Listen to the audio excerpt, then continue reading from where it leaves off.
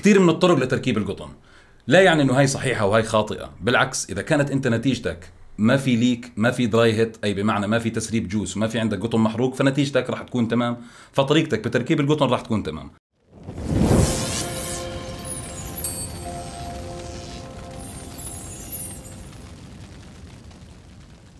مرحبا، كيف الشباب؟ شو اخباركم؟ معكم ابو ورد. اليوم موضوعنا على تركيب القطن على اكثر الاوتومايزرات المشهوره او اللي انشهرت بالفتره الحاليه واللي عليها مشاكل واللي براسلوني الشباب عليها دائما. ابو ورد كيف بدنا نعمل، فمشان هيك عملنا لكم هذا الفيديو، خليكم معي. الطريقه اللي احنا بدنا نورجيكم اياها اليوم هي ليست هي الطريقه الصحيحه وباقي الطرق خاطئه، بالعكس الطرق كلها تمام، لكن اهم شيء انك توصل للنتيجه اللي احنا حكيناها، ما في دراي هيت، ما في ليك. لانه دائما باللايفات اللي بطلعها على الفيسبوك وعلى الانستغرام دائما بيجيني اسئله: ابو ورد كيف بدنا نركب قطن على تنك فلاني، كيف بدنا نركب مش عارف ايش، هذا التنك عمل لي ليك، هذا التنك بيعطيني دراي هيت. فانا لمست انه في بعض تنكات فعليا بالاونه هاي او بالفتره هاي في عليها مشاكل. احنا كان بامكاننا نختار التنكات من عندنا. قبل فتره شفتوني نزلت انا بوست، واكثر الكومنتات اللي يعني حازت على تنكات معينه، شفت التكرار قديش، وعلى هيك انا اخترت التنكات او الاوتومايزرات اللي بدنا نشتغل عليها.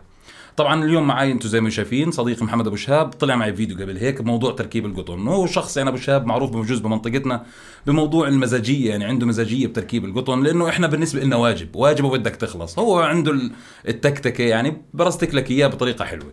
فعندك شو ابو شهاب تحكيه؟ والله بدي احكي انه احنا في شغله صغيره اللي بدي احكيها، انه بالنسبه للاوتومايزرات كلياتها احنا طبعا تم تركيب الكويلات عليها قبل فترة على اساس انه الفيديو ما يطول.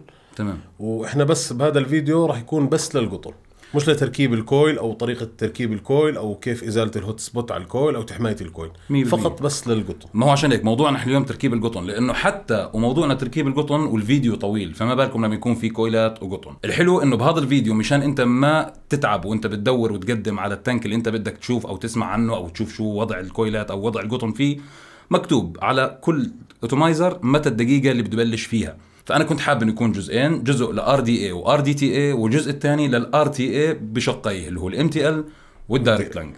فكالعاده يلا نرجع ونركب القطن، ويعطيكم العافيه. سلام.